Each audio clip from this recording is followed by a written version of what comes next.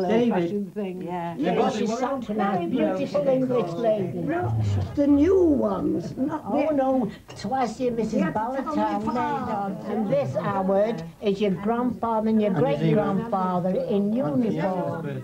Tell me where can I go?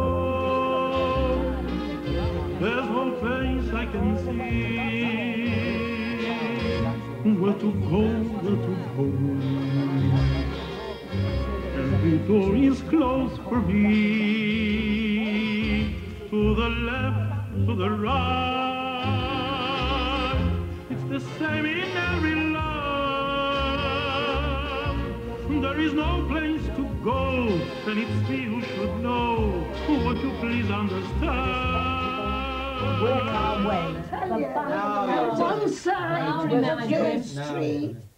I don't know whether it's because I've declined into sentimentality or because my aunties at last feel safe, but the conversation we're having about our origins we didn't used to have.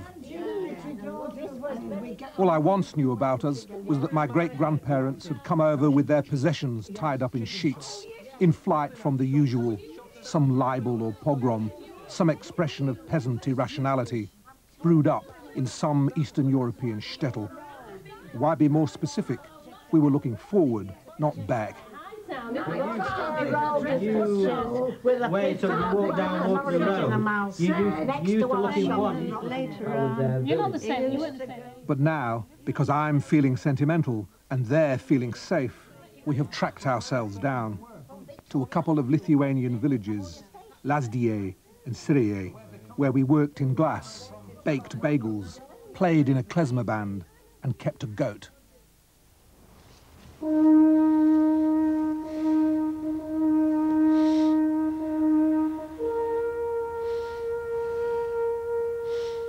I'm taking the long route to Lithuania, across the Bavarian Alps.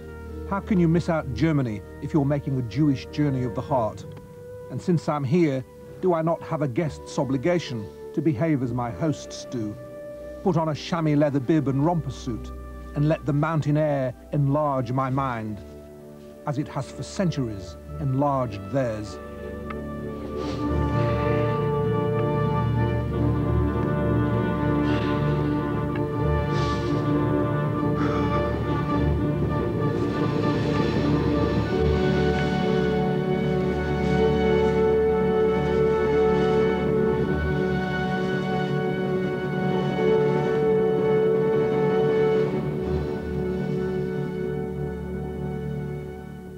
There is an exhibition on in Berlin of Jewish life.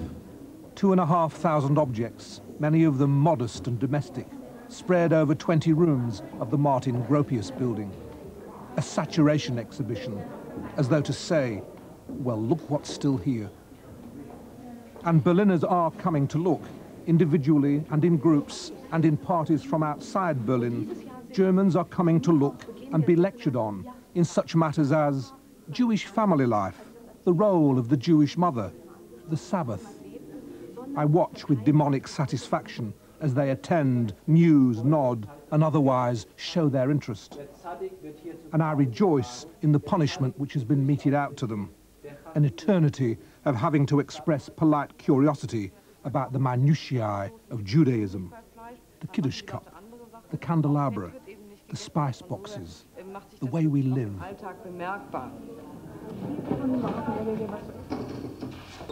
Ich kann mich sehr genau daran erinnern, als ich in eurem Alter war, in den 50er Jahren, wie uns der Holocaust und alles, was mit den Juden passiert ist.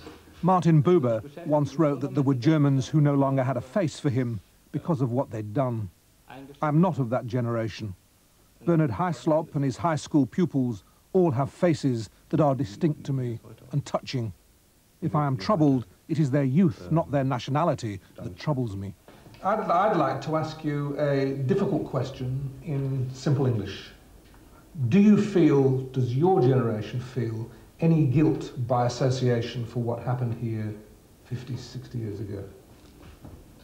If you are said to be guilty, you can't make things be normal again between them and us. When you say them and us, you mean Germans and the Jews? Yes. But I suppose Jews would say, well, it's very difficult for us to feel normal to you if you do not have some extremely strong response to what happened. I think many a Jew would feel he doesn't want you to be guilty, and he actually doesn't want you to be ashamed. Not because necessarily that stops you being objective, but because guilt and shame are too small. That doesn't mean that it doesn't interest me or something like that, but it's a fact that it wasn't me. If someone says to me, well, the Jews were partly responsible for what happened to them for such and such a... There's two things I might say. I might say, that is not historically true, but I also might go away and think, what is it about my people? What is it about the culture to which I belong that made it behave in this way? So it is about me, although it happened 100 years ago. It is about me because it runs through me. But maybe this is the special problem, because I myself don't feel any of my culture anyways. We are not proud to be German, so why should we... I just don't care if I'm German or if I'm anything. I think I can integrate in any people I like. In, I don't know, Africa or any other country. Did you say you could integrate with anybody? Yeah. With anybody? And yeah. Integrate with anybody? Well, there's an irony. That used to be the Jew's special gift, and some would say weakness, to fit in, to find a niche for himself anywhere. Have we now taught it to the Germans how to rub along quietly? Nice if we have. Let them suffer the abasement.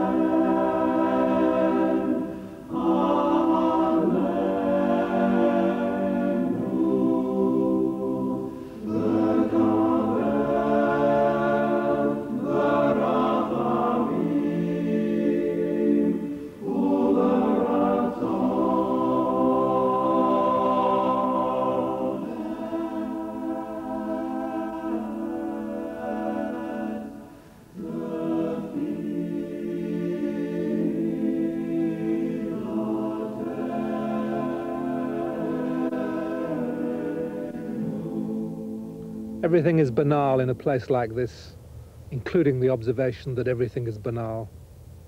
There are no mysteries here, unless we would be amazed, given our brutishness, that there have not been more places like it. Brute boredom, presumably, is all that stops us. For Jews, overcoming this sensation of banality has been our prime collective preoccupation for the last half-century. Never again, we go on saying, as if that feeble incantation might, through mere repetition, change what cannot change. We have come up with a word, Holocaust, which is bigger than its actual meaning, and we have built a fence around it, and anointed it, and consecrated it. Our Holocaust, not your Holocaust. We have a right to that. But we are more than the sum of our miseries. We are not sacred by virtue of our victimization. I don't know what else we might have done, but we have rolled an obstruction between ourselves and the most complete operation of our intelligences. Holocaust. We can't see past it. We can't think past it. We can't feel past it. As boys, as Jewish boys, we made concentration camp jokes. Jokes as black as death, but jokes for all that. Now, 30 years on, no joking is permitted, and the most proven, immemorial method of facing down horrors is denied us. All that counts is the event, Holocaust. And we are to make less of ourselves in order to make more of it. A further martyrdom to our own history.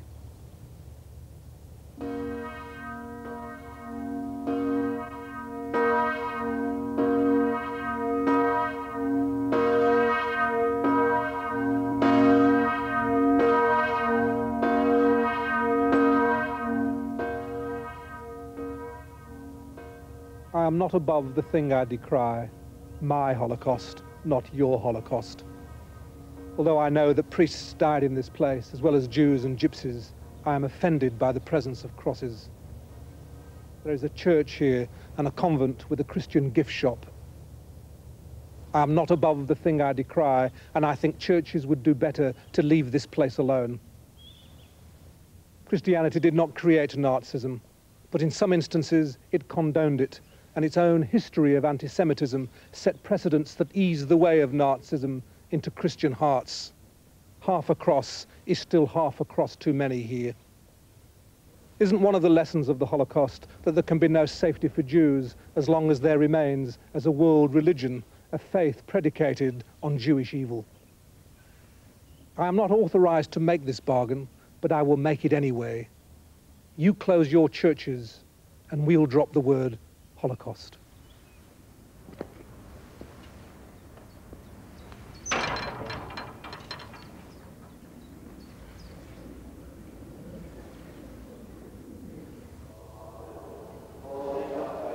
Funny, the relief you always feel on leaving Germany, if you're Jewish. No matter how jolly a time you've had, no matter how little you're looking forward to where you're going next, in my case, Poland, it's always good to slam the door behind you.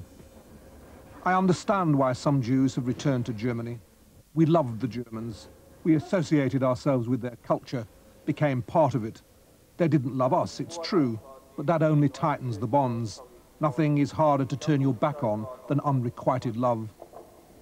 Shouldn't we try, though, not just for our own sakes, but for the sake of Germans too, new Germans, Germans with distinct faces?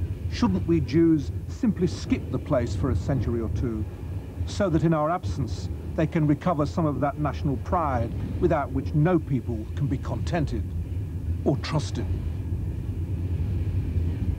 I dread Poland, the East, for other reasons.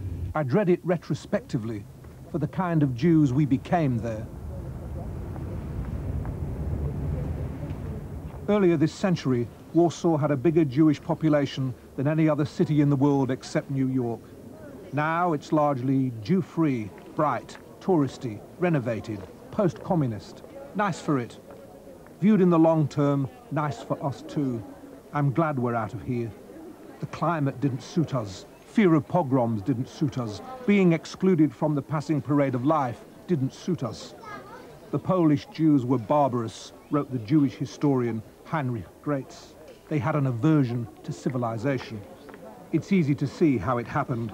We were thrown back on the Talmud, the one thing that was indubitably ours, and we studied it in isolation from every other activity.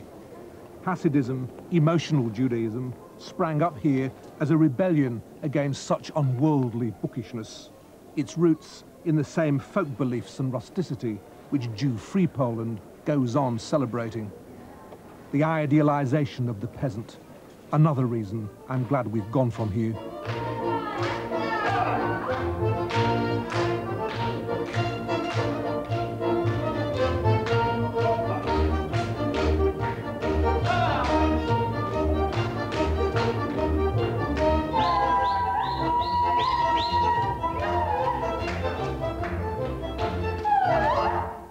Were it not tactless to speak of censorship in a country so recently de-Sovietized, I'd suggest that the Poles ban this.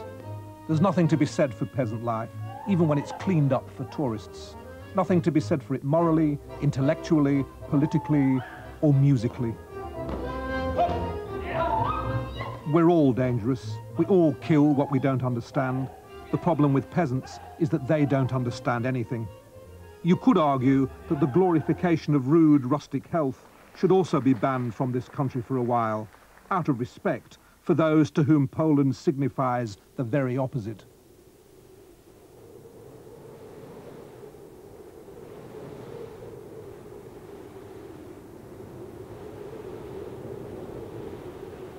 Come to Poland as a Jewish pilgrim, and this is how you spend your time, watching tombs bloom.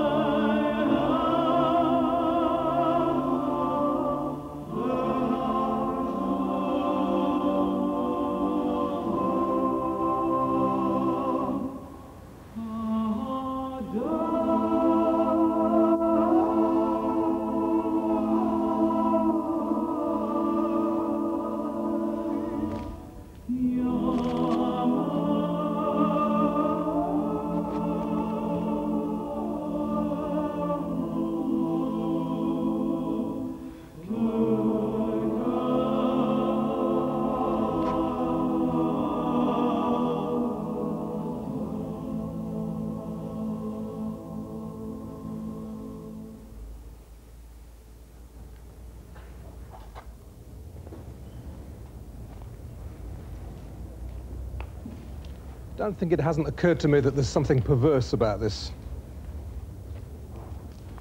I'm not much of a synagogue goer in my own country. So what am I doing sighing over the ruins of places I don't much care about whole?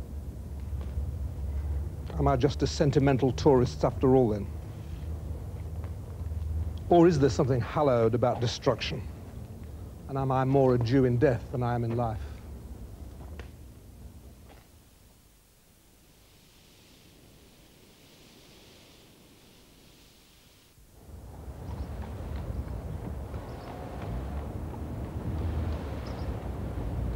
Woj, Polish for was.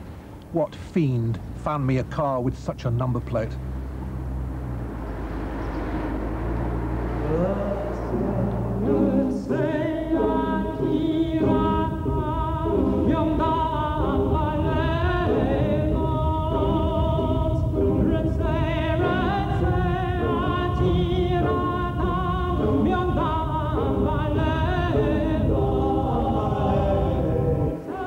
But enough of was. As for is, I'm on the road to Jacobson in northeast Poland for Corpus Christi. And I have to say that without the choreography and through the windows of a speeding car, the life of agrarian simplicity wears a benign countenance. In the main, and for most of the time we were here, Jews were not allowed access to the land. So I don't know in my blood what any of these animals are for, what they pull, what they yield, any more than I know in my blood what is going to happen at a festival in honor to the body of Christ.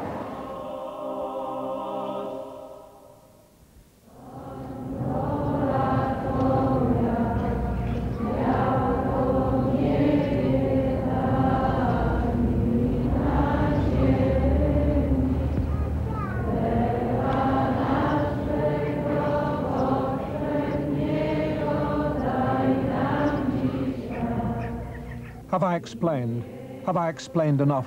Can I ever explain how this symbolism affects a Jew? I am not reminded every time I see the cross of my culpability in that crime without which there would be no Christianity. But I cannot attend any Christian ritual and not realize my importance to it, my indispensable role in its meaning. A Christian drama without a Jew remembered, is like Hamlet without the prince. All right, Hamlet without the ghost.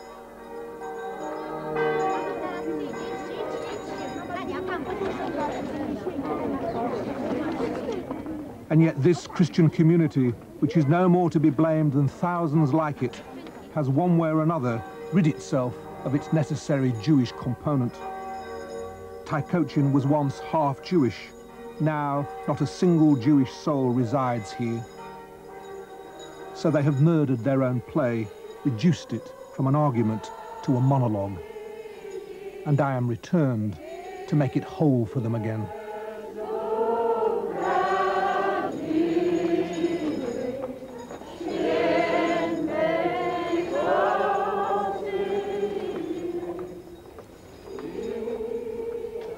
Thou shalt not make, said the Jewish God, any likeness of anything that is in heaven above, or that is in the earth below. Thou shalt not bow down thyself to them, nor serve them.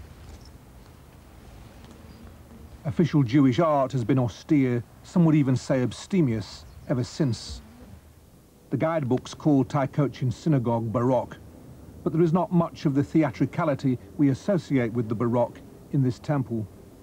Few synagogues writhe or soar architecturally, and the absence of ornament or icon is a disappointment if you like religion to be a puppet show. For good and bad, Judaism is a religion of the word. What you don't speak, you don't feel. Scholasticism has partly been forced on us, but it was there in some form from the start, in the idea of the book and of God as its writer. Respect for words is respect for God's wishes. Even to a non-observant, unbelieving Jew like me, there is comfort, an archaic solace, in feeling the ancient script, winding and unwinding its meanings around you.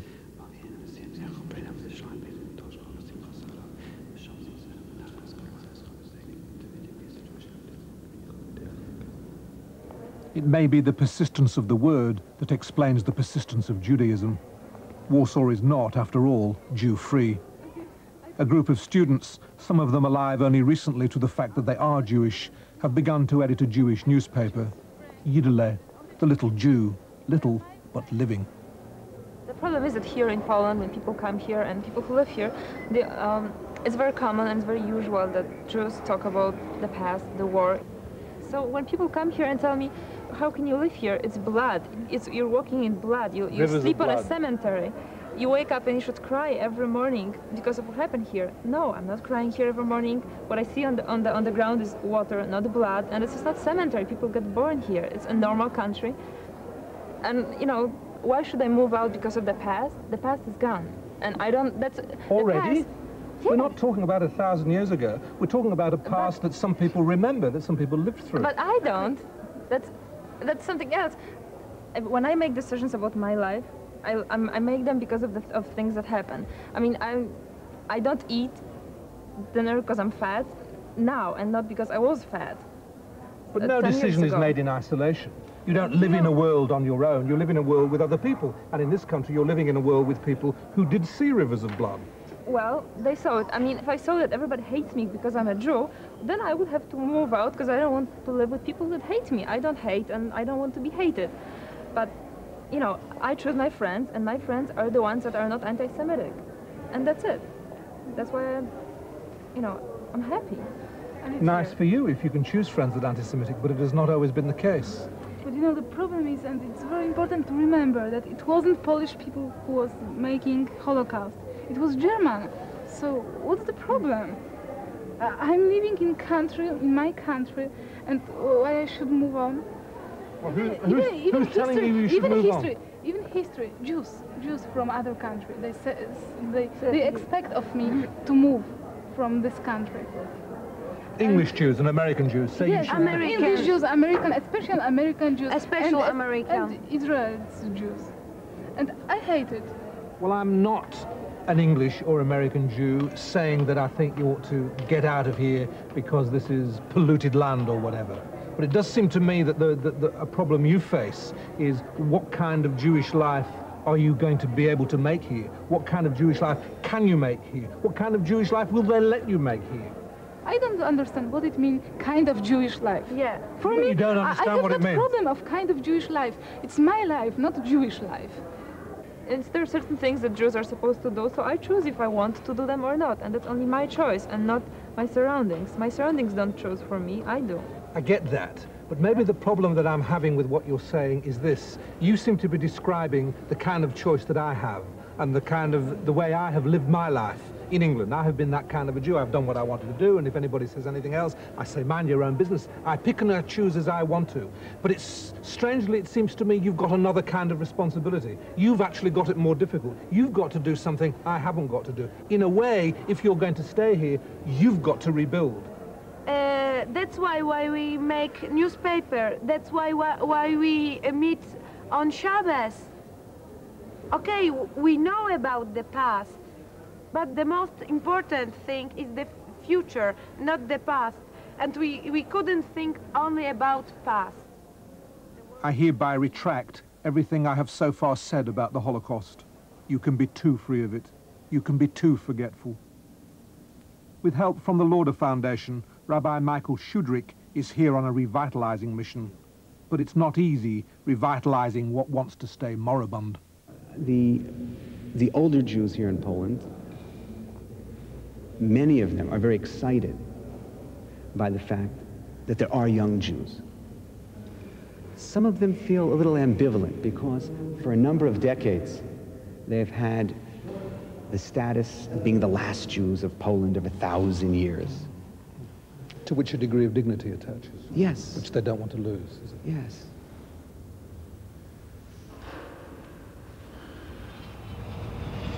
Vilnius, much disputed capital of Lithuania. Home. Home to half of me anyway. My mother's half. The half that counts Jewishly. Her grandparents left in good time 100 years ago, and I surely am the first to have come back.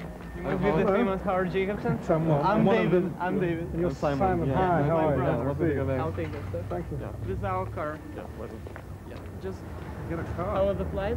Good, it's fine. Okay, what do you want? A real flight. Here's whatever. fine. You okay? It's possible I'm being kidnapped. My guides, David and Simon Rosas, are not family. They just feel like family. And family life is a sort of kidnapping. People claiming to be your relatives find you when you're very small and bundle you off to a place they call home. I say home, but in truth I'm not there yet. We were rural shtetl Lithuanians, not fast capital city Lithuanians. It's a question whether Vilnius is home to anybody. In 1915, the Germans pushed out the Russians. In 1919, the Poles pushed out the Germans. Then the Bolsheviks pushed out the Poles, the Bolsheviks, the Bolsheviks, the Poles, until the Lithuanians, remembering whose capital city this was supposed to be, pushed out everybody. And this just takes us to 1922. So I don't know the nationality of any of these faces. The only thing I feel confident of saying is that they're not Jewish. This was a trip without David. What do you mean without David? David wasn't with you on this. No, I was in his pocket. No, I didn't expect Jewish faces. I have assumed there will be no family likenesses left here.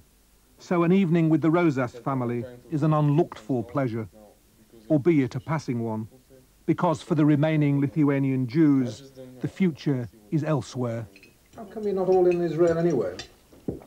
We just missed. Yeah, we just missed the right time, I think. Can I take another chicken while we're talking about missing the right Sure, time? you can take two while we're talking about it. No, what happened was that we just, we were planning, we were thinking, things like that, and then we were just afraid to make that move. Oh, is it impossible now? Now? No, it's still possible. It's possible all the time, but we have to think what we lose and what we get. Are you still thinking of it? Yes, I'm still thinking of it. So how would you It will be feel? close. I've got to peer at you through the carnations. How would you feel if they go away? Kaip jaustumės, jeigu vat mes išvažiuotume kažko? Tai vat, visumoje tai aš labai norėčiau, kad jūs išvažiuotumėt mokytis, bet man baisu. She said that, well, actually she would like if we would go to study somewhere abroad, but she's like afraid of that. I mean, Afraid because they may not come back. yeah, bet jeigu mes negrįžtume, no, not because, Bet ta prasme, kad aš negalėsiu būti šalia. but because she couldn't be nearby. So do you ever say to yourself, well, the Jewish population of Vilnius may grow, and the community may come to thrive again, there are signs of things happening? Do you believe No, I it? don't think so. Well, the signs are many that left. Jews are still living. Well, let's say in Are they still living? in smaller numbers, let's say one family a week, I don't know how many. All young people left, all old people stay. And certainly then you don't have any future here. See some pictures? The old family picture. Kas jam įdomu? Very old things. Yeah, this is me.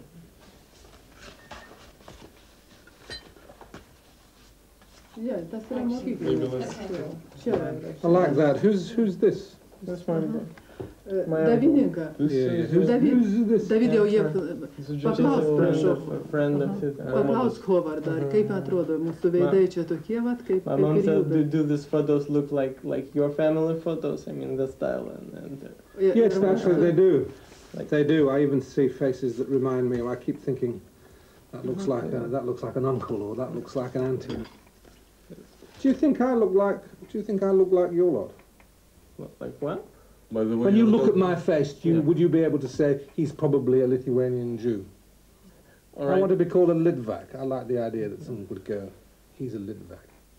Because all those Jews in England, certainly all those Jews in Manchester, none of them know. They just go, oh, we're from Russia or we're from Poland. I think it's quite nice to be able to say. Yeah, this one looks like Va yours. kitas yra va tas, į kurį aš manau, kad jisai buvo panašus. Va. Is that you look like? This is the one I look like? Yeah. That's my mom said. You think I look like... He was a friend, now he's on stage. Mes augom kartu. Yeah? He was even a friend, like Close friend? Yeah. You liked him? That's my Thought he was handsome and dashing and debonair and good looking and... Gražus, taip gerai atrodantis, ta prasme. Jo, įdomus. Yeah, interesting, yeah. What an interesting face, yes. But he doesn't seem able to grow a really manly beard. It's not bushy like mine. My evening with the Rosas family has reminded me how clever the Lithuanian Jew was reputed to be, and how contentious. Mitnagedim we were called, opponents. Opponents especially of Hasidism. It was Elijah ben Solomon, called the Gaon, or genius, who led us in this battle against irrational Judaism. Nobody seems to know which house was his, but I choose one which is shuttered and think of him sitting behind drawn blinds, reading by candlelight, with his feet in a bowl of cold water to keep him awake, fulminating against the ecstasies of the Hasids, whose defense of their incoherence was that they roamed remote spheres in their thoughts. There is another call on my loyalty here in the old ghetto, Stiklier Street, otherwise Glazier Street. My Lithuanian great-great-grandfather was a glazier. Odd, I had thought, when I'd first heard about it. A Jewish glazier? But apparently not odd at all. It was something we were good at, putting in windows and never looking out of them.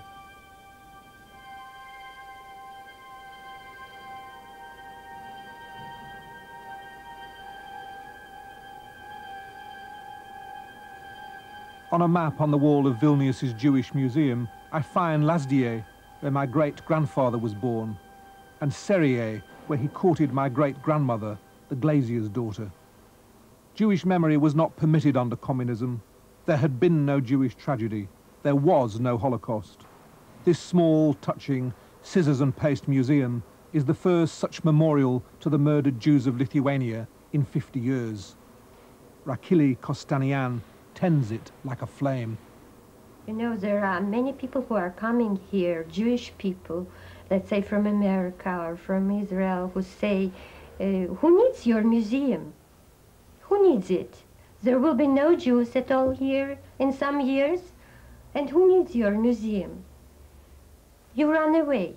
Don't stay here, you run away. Why are you here? Why don't you leave?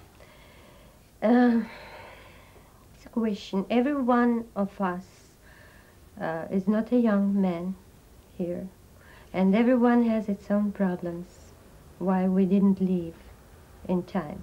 Everything should have been done in time.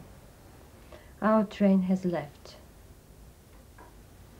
Our train has left, and we feel not only this, but we feel our duty, and it's not only duty, it's a wish, a requirement of our own, of our souls, to build up a memorial in name of those who perished here. And if everyone leaves, tell me, you tell me, if everyone leaves and there will be no sign of such a Jewish life that flourished here for centuries, for 7 centuries, and there will be Judenfrei and no sign of Jewish culture, wouldn't it be the same what Hitler wanted to be?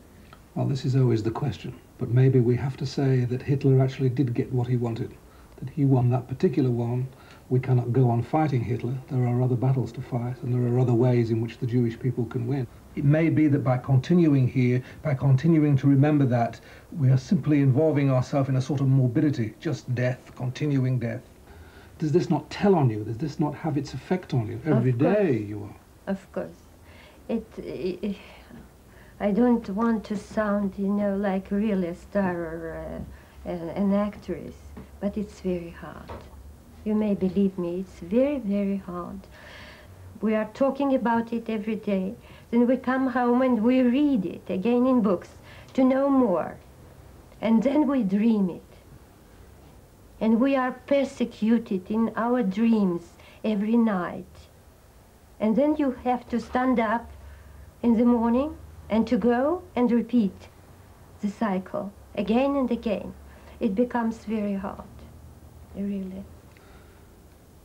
When people are coming from abroad, everyone, Jew coming here, is the small thread that binds us here.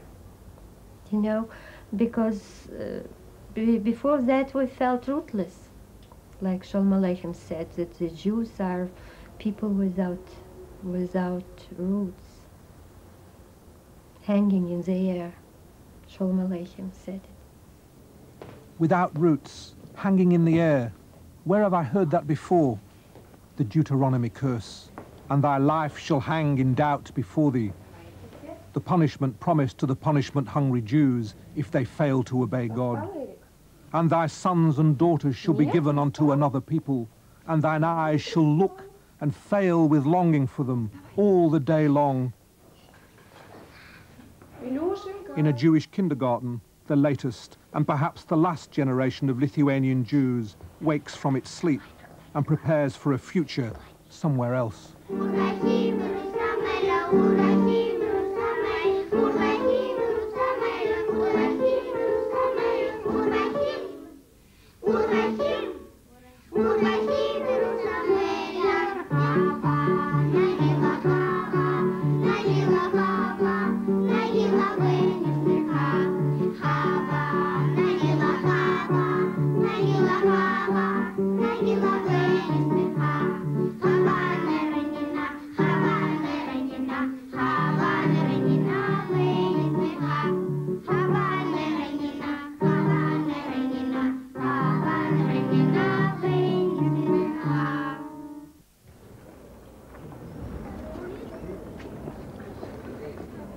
Kaunas was once the provisional capital of Lithuania. Something had to be, given that the actual capital was changing hands once every fortnight. It's said that unlike Vilnius, which is chock full of Russians and Poles, Kaunas is for Lithuanians. But I haven't come for the racial purity. I'm here to nose out the town's most famous curiosity, the Devil Museum.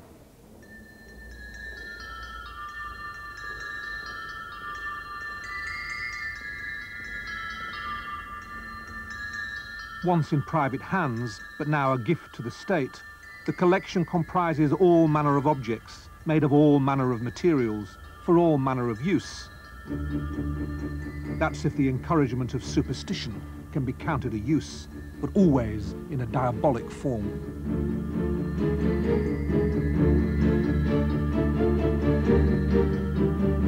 What is remarkable about the collection, to my eye, is how Jewish, right down to the Moses horns, the exhibits look. No, not look, are.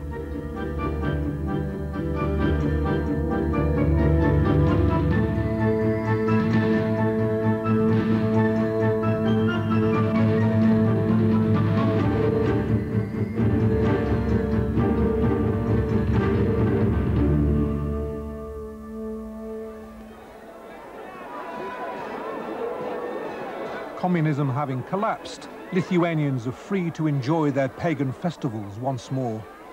Tonight, the winter is being seen off and the spring welcomed. Going Jew, the carnival was sometimes called.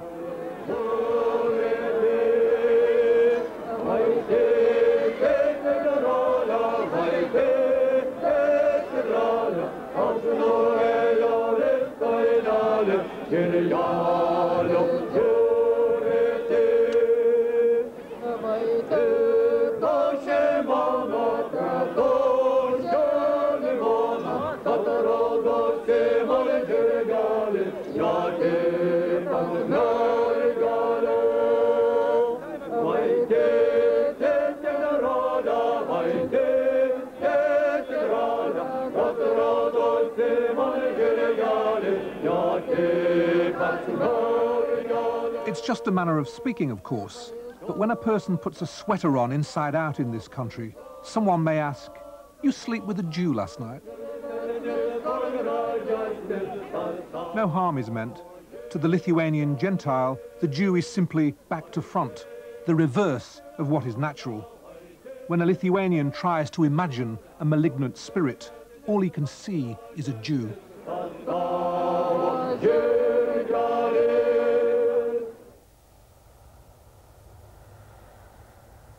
On the road at last to southwest Lithuania, to the shtetls my great-grandparents had the foresight to quit. a whisker before the turn of another devilish century. So how do you say I would say Lesdier. Lesdier? No, Lesdier. Lesdier. Lesdier. Lesdier. Lesdier. Serier. No way you could pronounce it. Try. Serier. Serier. Oh, all right. First you have to start working with your R. You have to say R. R. No, it's to R. Stir. Oh. All right, relax. Another joke. Do you know the joke about the knees? No. All right. No. There's like a family of new immigrants to America that speak, you know, not too good English, and a woman is, how do you say, bears or give birth to a child. I mean, when produces the child. Is this a Jewish joke? Yep. Then she gives birth to a miracle. All right. She gives her birth to 2 miracles, and the man well, the husband suddenly loses his conscience, faints, right? Yeah. So he faints, and when he comes to conscience, so he's told that his brother named both children. And he says, my brother, that idiot, he doesn't know English and he's stupid. And he says, well, how was the girl named?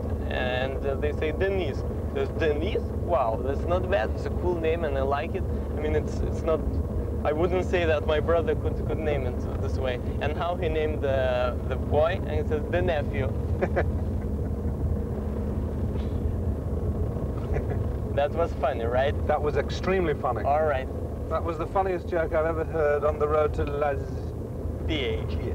All right. Didn't your grandma used to say, like, if you marry a shiksa, I'll kick you out of my home, no? Yes, the whole family said that. Didn't do any good, but they all said it. It didn't work after all, right? No, but I mean, there's a top joke about it. Like 2 grandmas are talking about it, and one of them says that, you know, my, how do you say, grandson, right? So my grandson Chaim is a homosexual. And another says like, wow, is he meeting with Jewish boys? I didn't hear much howling. No, you didn't hear a lot of howling, but it was a silent mirth. Oh. Sometimes the silent ones denote more appreciation. All right. Could you shiver your head when you have a silent howl? So I could see it. Shiver my head is not English usage, but I'll try. How do it say? Shake. Shake, all right. But I know I'd much prefer to shiver it. Now you tell a joke. No, I'm not good at jokes. I'm running out of jokes. I'm not good at jokes. Life is a joke.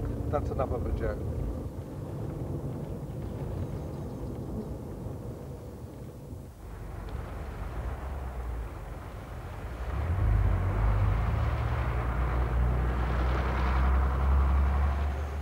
Listen, anyway, I think you should let me have this a little bit to myself for a little bit. And, okay, we'll be right there. See, so what, half an hour, something like that? Okay. Oh, all right.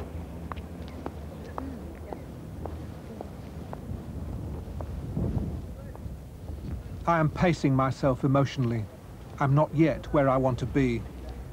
This is Lesdier, my great-grandfather's birthplace. But he left it when he was a young man to work for the glazier in Serier, where love blossomed. I'm saving myself, just as he did, for Serier. There is nothing here. There is nothing here for anyone, not just Jews. Groaning with concrete cancer, Lesdier has the air of a town that was evacuated 50 years ago and to which no one has ever wanted to return. And that's more or less what happened. On the 3rd of November 1941, the entire Jewish population was rounded up and shot. 1,600 Jews in a single day. It's assumed in the family that relatives of ours, with whom we had lost touch over the years, would have been among them. Holocaust again. I'd rather sit here and imagine a time before that, but maybe there was no time before that. There is certainly no time after it. It was the Nazis who superintended the shootings, but the civilian Lithuanians rolled up their sleeves and entered into the spirit of the occasion with an alacrity that impressed even the Germans. He did well, my great-grandfather, turning his back on this. I am obliged to him.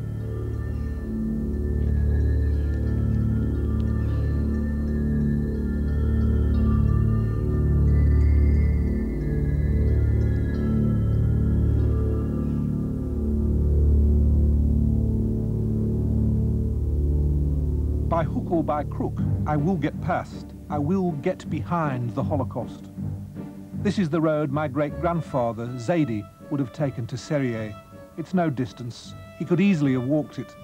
I imagine him the only way I remember him, in a waistcoat with a watch attached to a silver fob chain. And it's thus attired that he walks the lanes again for me, a Litvak lad of 70, mad with love for the glazier's daughter. It's all prettier than I conceived it. I would never have guessed such a thing had I not come and seen the poetry of the place with my own eyes. But now it seems obvious. I may be no peasant, but I am the offspring of a rural idyll.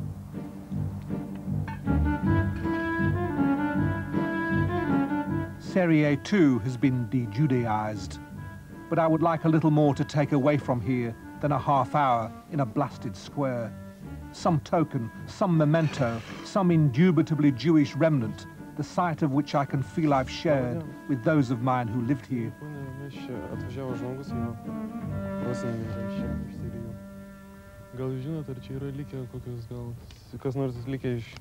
Prieškarai iš seno, gal žydų sinagoga ar kapinės, kas nors.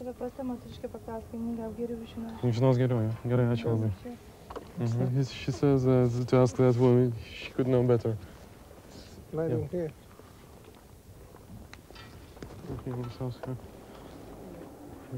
Is there anything? Yeah, there is some things like the synagogues both are destroyed, and one there is a cemetery. These houses are Jewish. These are Jewish houses. Yes, all that. All right. Okay. Let's keep going. Thank you. Thank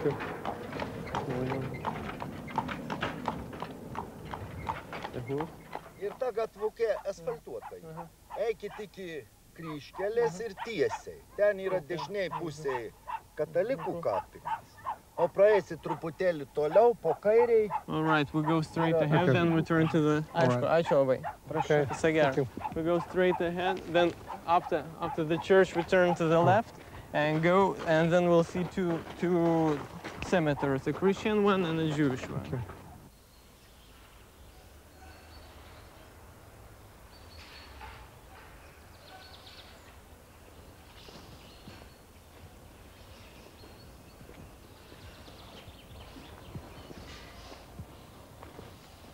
There are some Christian cemeteries you would consider converting for. This is one. Undimmed by death, you lie beneath the benign protection of the trees, waiting for your loved ones to water you and flower you, which they seem to do every day. But where do the Jews lie? Howard, it seems I found something.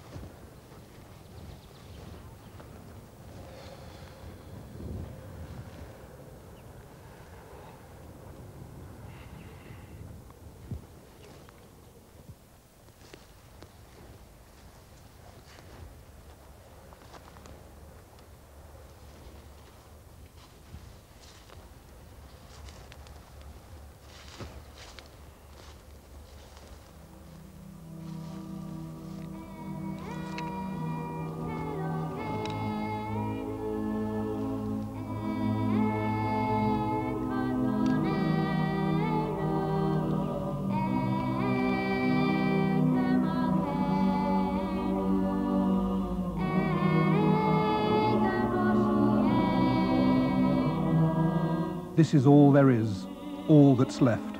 A slab of abandoned stone in a forgotten field. I don't know on whose remains I'm standing. Does it really matter if it's family or not? In extremity, in insult, we are all related. So for an hour or two, against the odds, they are remembered. All the flowerless, friendless dead.